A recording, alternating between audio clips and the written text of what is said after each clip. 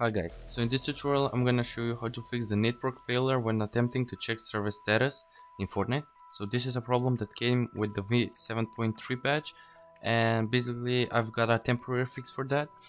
What you want to do is just open Fortnite and just get to the login menu and write your email.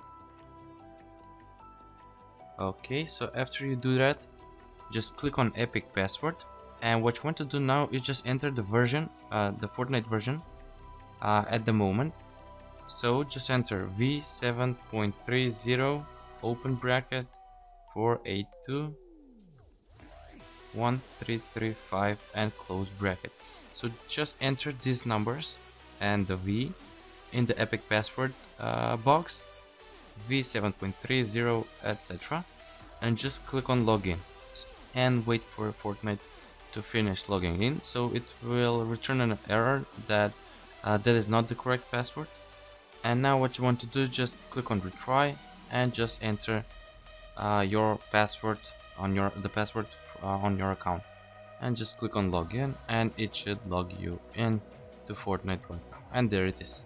As you can see, it's loading. Okay, so that's it for this video. Thanks for watching. Please subscribe, like and comment if this tutorial helped you.